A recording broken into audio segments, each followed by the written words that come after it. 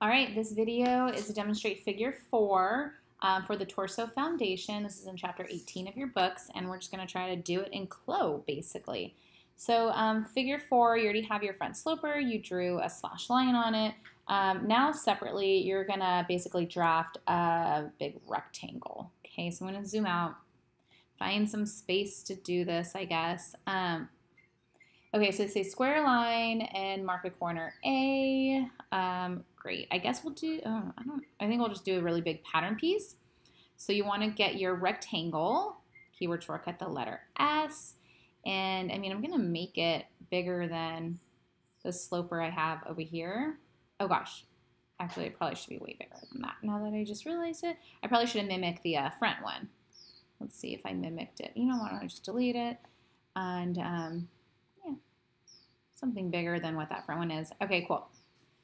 Okay, and so this bottom corner, they're going to refer to as a letter A, and they want us to draft where letter B would be, and it's going to be somewhere along this line.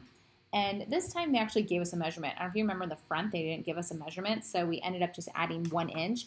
Well, this time they say take the hip arc and add 1/2 inch. So the size 16 I'm using is 10 3/4 plus 1/2 inch is going to be 11 1/4. I'm going to have my eye on this because I might end up moving it to 11 3/4. But I'll start with 11 1/4 for now. So I'm going to add my point here, this tool over here. Let me click it. It's the add point split line, keyboard shortcut X, because I guess X is the line. And I want it 11 1/4 right now. Oh, you know what? I need to select this the right way. I'm going to select this little point. There we go. Now I'll hit the letter X for this keyboard shortcut. Yeah, so I want this 11 1/4 inches away. I'm going to right click and I'll just type in line 2 here, I guess, 11.25. Cool. So that's going to be letter B. Okay, so we're still under the first bullet. That was just the first part. Now they're going to say B to C. They want us to actually pull from our front hip depth. When I first looked at that, I'm like, is that a typo? Should be our back hip depth. But then it makes sense. I guess they want that line to be even all the way around. And then they do actually kind of address it later. So we are taking the front hip depth. And yeah, we're just taking the front hip depth. We don't have to do math, correct? Yeah. So so mine is, why do I have added a 1/2 inch? I must have read that wrong.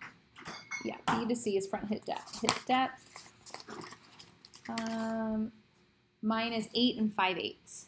Okay, so I'm gonna mark 8 5/8 straight up here. So maybe I'll actually just do a point up here. I'm gonna right click and say 8 5/8. Is that 625? If you forget like me, what is the decimal form of 5/8? I'm just gonna use my calculator. Yeah, 625. So 8.625 for me. I'll say okay. And then once I have that point, I can select it.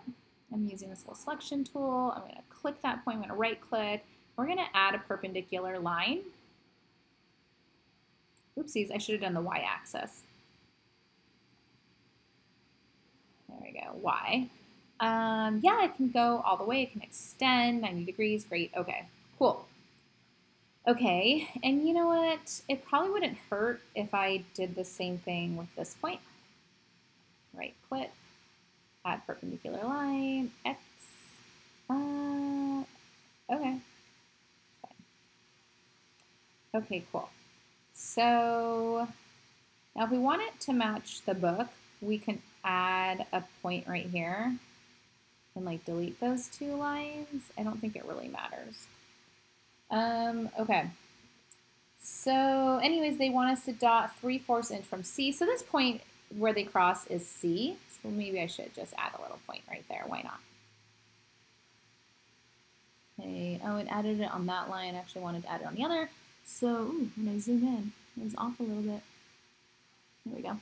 And then now I can actually just use my selection tool here and select that and delete that guy. I don't really need him. And then I think what I'm going to do, I'm just going to select this. I don't want to select the whole line because it might delete my point. Let me see. What happens if I delete it? Yeah, I deleted too much. So I'm going to zoom out, and I'm just going to pick this point, that yellow guy, and delete him. There we are.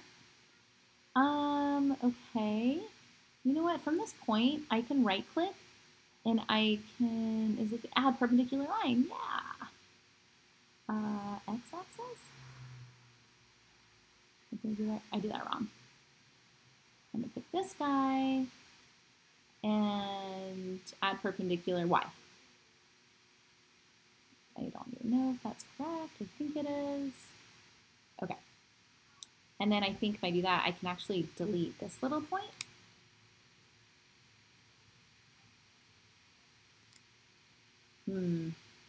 Okay, let me try doing this one again. I'm going to select this guy, add perpendicular line. I think it's the Y. Yeah. Oh, but let's make it go both sides. That's what I did wrong. Okay. Okay.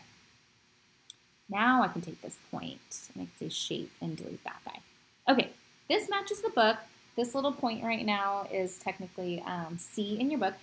And they want us to put just a little mark, 3/4 inch. Now, if you guys remember from the front, that 3/4 inch really didn't mean anything, but hey, let's just do it. Okay, I'm gonna right click, manually type in 0.75, return. Okay, the next thing is to say A to E is our center back hip depth. So in the book, they have a line right here, and that kind of shows that, hey, it's a different measurement. They want us to put like the back hip depth. When we pull the front hip depth over here, they just want us to mark the back one, but we actually don't need it, so I'm going to skip it because then the book has like 3 different versions of what to do next. And we're going to do version C3, which is the compromise. And in the compromise, you don't need point E, so why do the extra work? Okay.